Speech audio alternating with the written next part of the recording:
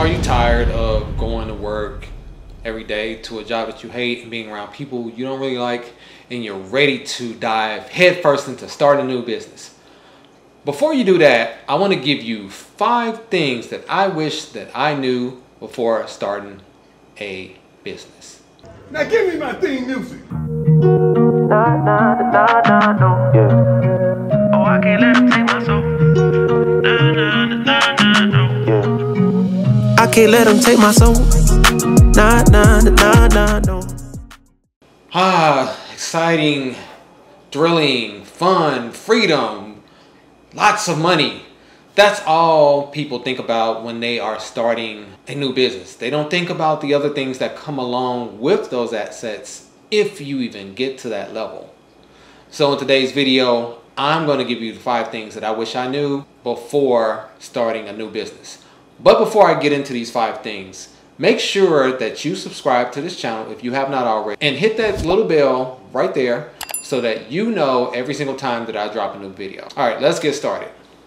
The first thing I wish I knew was that it affects all your relationships, whether it's friends, it's family, it's dating, it is whatever type of relationship is going to affect it, and it's probably not going to be positive. With your friends, if you're really into your business and you're really on that beginning grind, you're declining plenty of invites. Happy hours are at a minimum, if at all. Friday nights are in. Saturdays and Sundays are working, especially when you're still holding on to your job. So you're not going to really be able to have a bustling social life and start a business at the same time. But you still have to go to your 9-to-5 or remote job, and your free time will be spent in your business. So that's going to affect being with your family. If you are cohabitating or in marriage or you have kids, that's going to be time taken away from them. If you have that social life I just spoke of, you're not going to be able to do things like you used to, if at all. Depends on your dedication level. And if you're in a relationship, especially when you don't have a supportive partner, it's going to be very, very difficult to balance.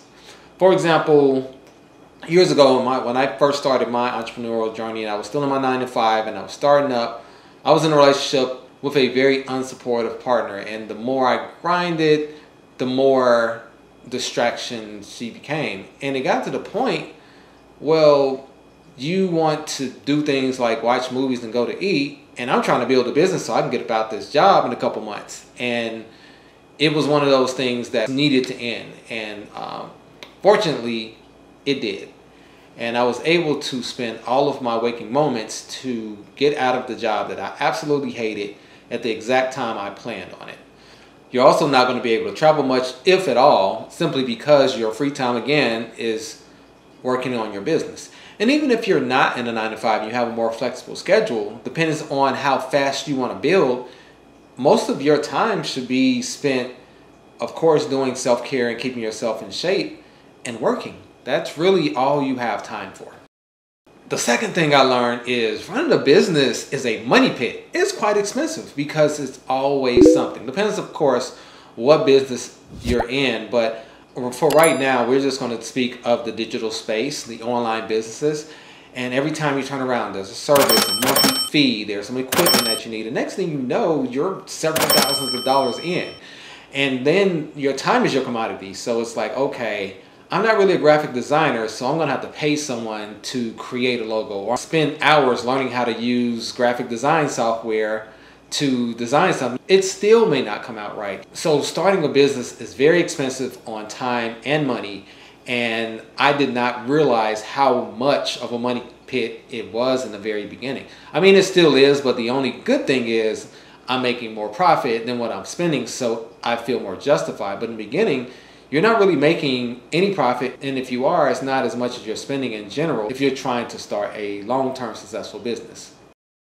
The third thing is, man, the grind never ever stops. It seemed like it goes on and on and on. You know, in the beginning, it was, all right, I'm going to work pretty much 30, 40 hours a week outside of my 50 plus at my job. So literally, I'm leaving work at 5:30. I get home, change clothes, go to a Starbucks, or go outside of my house until midnight, working those 6 hours in the evening, Monday through Thursday, and then, you know, take a day off on Friday evening and back at it on Saturday and Sunday. So in total, I'm working 80 hours a week. And I thought, well, you know, when it's time to quit my job, I'll be able to spend that time and only work, you know, maybe 40, 50 hours a week.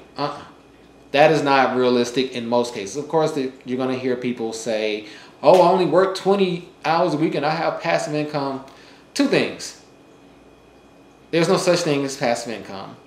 And the second thing is, if you're only working 20 hours a week, you are an anomaly. And whatever you're selling, you need to bottle up and sell more of it. That's just not reality. In beginning stages, you're going to be on the grind and you never see an end to it. Because no matter how much work you get done, there's almost more work to do. But in that beginning grind, especially if you don't have a lot of beginning capital, it's very intense and very work intensive. One thing I'm going to say, and I'm just going to be honest, and it's not because I'm a business coach, but you're going to need some type of mentor, accountability partner, or business coach to keep you on track.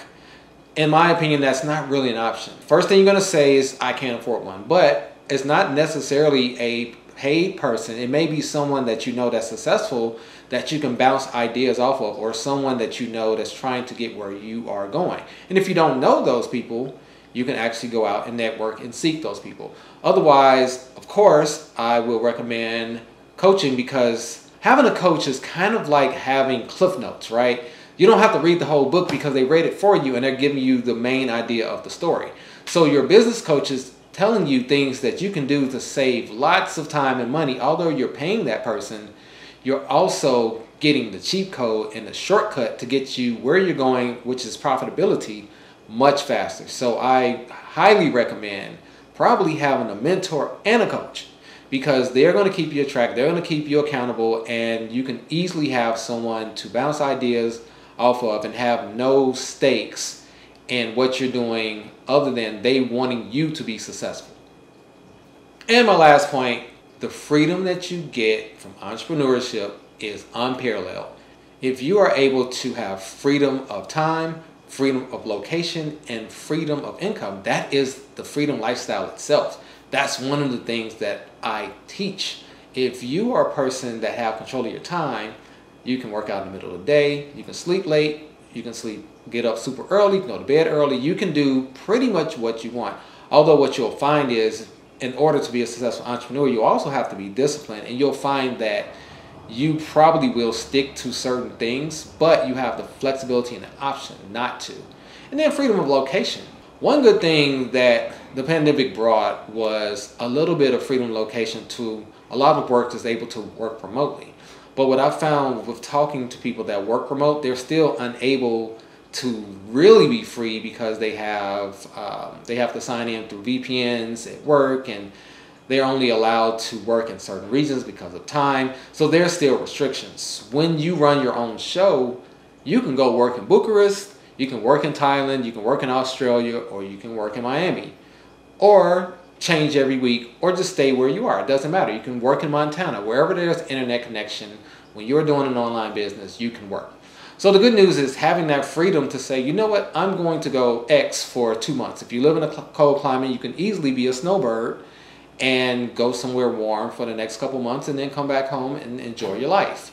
But when you don't have that freedom and that flexibility, you feel stuck. But having the freedom of location to be able to work when you want and how you want is golden.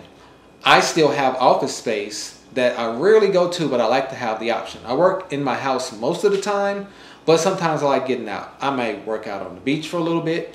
I may go to a restaurant, work for a little bit. I may go to a hotel lobby, or I may go out of town or out of the country. It doesn't affect my work schedule whatsoever wherever I am. And that's one of the best things about having that freedom.